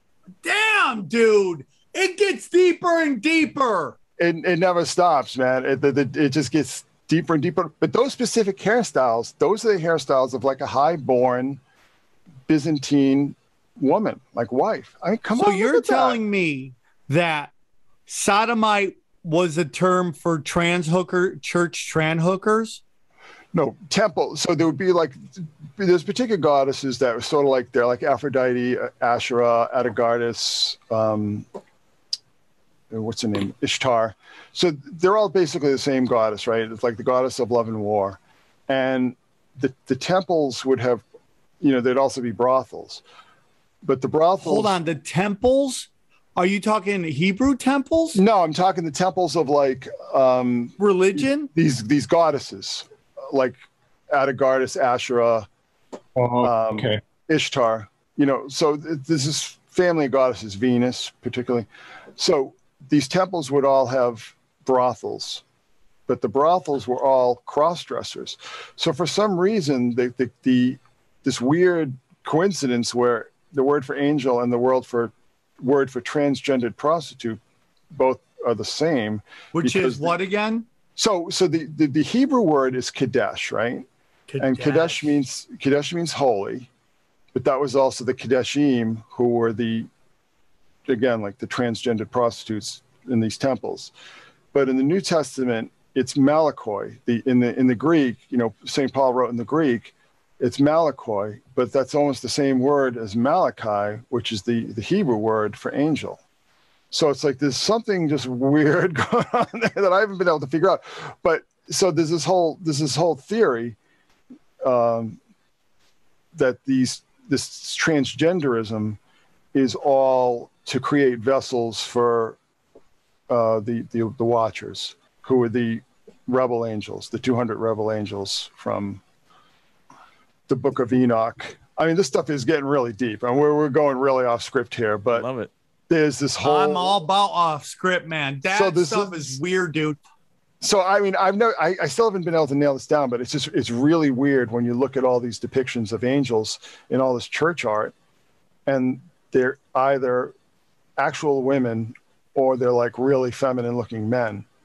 But like, you know, I mean, like they're, it's like, come on. I mean, this is what happens when you start drawing and then you realize you're running out of space for legs and feet. Yeah. Look at this. But I mean, look at this one right here. That's funny. These are all archangels, and they're all dressed, you know, like women. They're all wearing women. Dresses. Oh, there's no manly ones. I didn't think about that. That is kind of crazy, dude. And I couldn't really find any like really overtly masculine depictions of angels until like the 17th, 18th, 19th century, maybe even like 18th, 19th century, maybe even mostly the 19th century. And it's real late. It's so real late. Well, basically the angels are trannies. Non-gendered, at least. Well, I mean, they're not supposed to be gendered, right? I mean, they're supposed to be sexless, but they're Thai lady boys, man. No pronouns.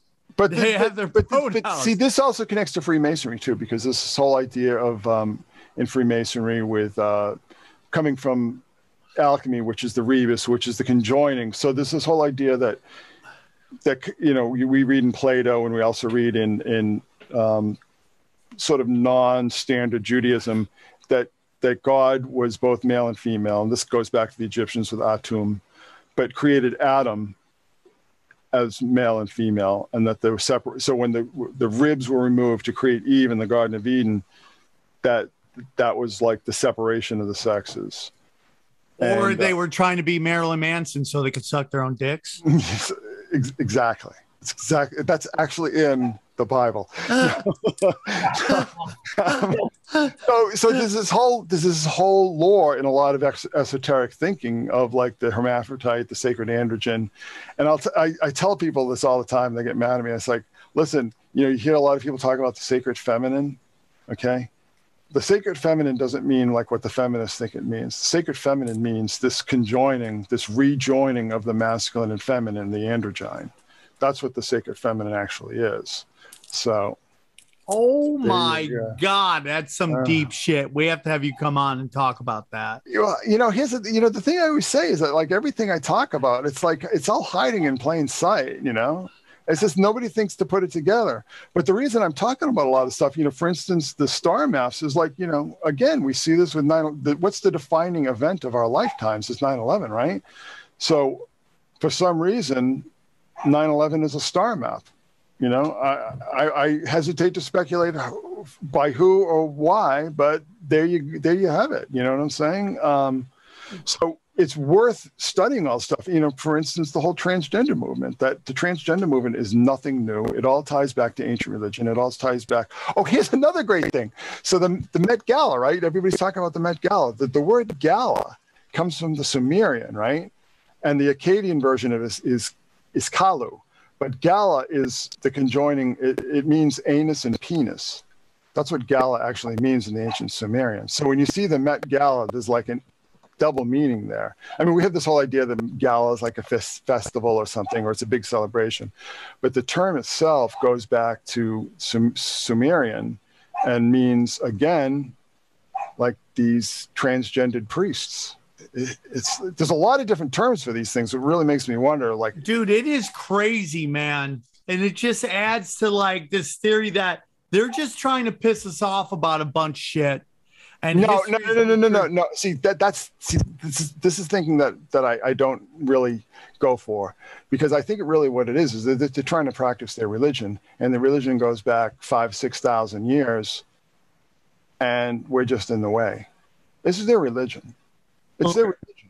I mean, it's no, I'm not just the trans stuff, but the trans stuff is a big part of it. So it's like, I've studied like the whole history of MK Ultra and stuff, and I really believe now that the MK, which nobody can seem to figure out what that actually means. Everybody goes, oh, it's a CIA designation and everything. But I know how MK Ultra started. It started when Alan Dulles was hanging out with Carl Jung, and Carl Jung was really, I mean, he was kind of crazy at the time, and he was really into Mithraism, right? And that's a whole other thing with it. Like, at the end of this, you see that the Statue of Liberty is a man. It's Mithras in the second degree of the Mithraic mysteries, which is called the Bride of Venus. But anyway, so I think MK Ultra means Mithras Kybel. And Mithras is this god that we see all over the place. For instance, Michael Bloomberg has a Mithraic temple in his world headquarters now. Like why wouldn't he, right? The Statue of Liberty is clearly based on ancient depictions of Mithras. There's the 11-pointed star that he stands upon. It's just, I don't even know what to say anymore. But I really think that Mithras, MK Ultra is Mithras Kybel because Kybel was the goddess who had the transgendered priests. Like all the priests of Kybel were transgendered, and they were called the Galoi, which is, basically the same word as gala or kalu. They were called the Galoi or the Galli. You bring up the priest being transgender. Does that have it to do anything with the Catholic Church and all the little boys, since that's so common?